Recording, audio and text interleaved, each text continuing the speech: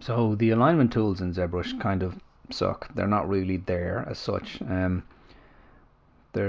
other 3D app out there has some really obvious and clear and simple alignment tools, and ZBrush doesn't really have that. There are some things you can do with the transpose tool, but it's effectively not really there. So luckily enough, there is a guy called Paul Alex from October-arts.com who has written a small plugin about 3.5 years ago, which still works with 2019. I'm going to put a link to the thread where he posted this on ZBrush Central in the description, so you can download it yourself. It's just a small text file which you can put into your Pixelogic, your program files, Pixelogic ZBrush 2019.1 startup zplug64. This text file here. Once you put that text file in there, go to your ZScript folder, hit load, go back to that same folder again and select that text file and hit open. Once you do this, it will actually generate this ZSC file. I already have one here because I've already done this. You'd only ever have to do this once, and then that's it, you're done. So once you've done that, restart ZBrush, and if you go down to the bottom of your tools palette, you'll now have a new menu option called Positioner, and in there is an alignment roll-up with several buttons in it, and this is really simple to use. So for example, if I want to select a whole lot of cubes here, and I'm going to cut this kind of coin or shield thing into about 10 different pieces in order to be able to CNC them or to 3D print it. So I've created 10 cubes here, which I'll use as my intersection for these objects, and now I need to align them all to each other so I get a nice clean lineup. So I can select my first cube here, cube 2, which I have here, and I'm going to align a few things to this. Actually, do you know what? I'm going to align to the center cube. I'm just going to pick a center, roughly a center of the object, and I'm going to go back down to my alignment tool here and select that as the target.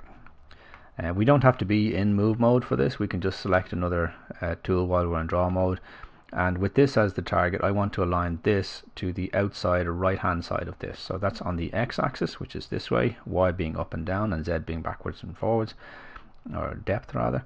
So on this one I want to align to the outside right, so I'm just going to hit X outside right, and I also want to align it to, on the y-axis, I want to align the inside top of both of these. So that's that now aligned to where I want it to be. As this was still the target that I hit selected on, I can do the same with the rest of these. I want all of these. I want this one to be on the outside right of this, and I'm just alt tapping on these to select different tools. I want this to be on the outside right, and I want this one to be on the Y outside bottom, on the outside of the bottom of this. I want this one to be on the Y outside of the top. So that's that aligned.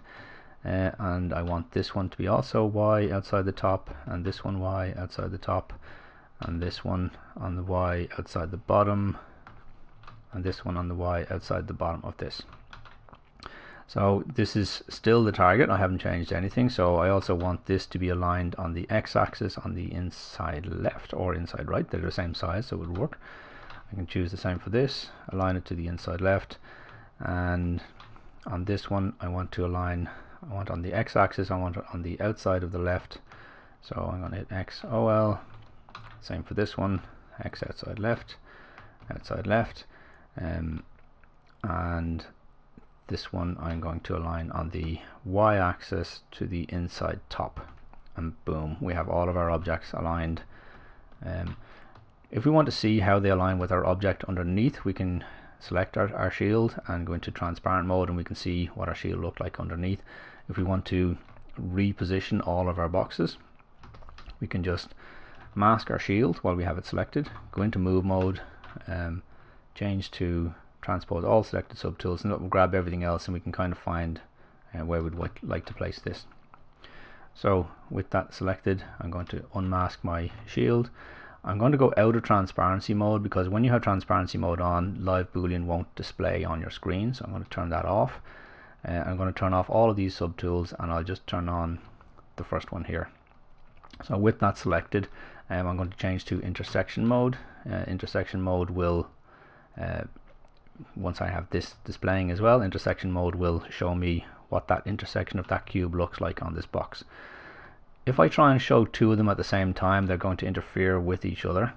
So you kind of need to only have one on at a time, one visible at a time. We can turn this on for all of our subtools here.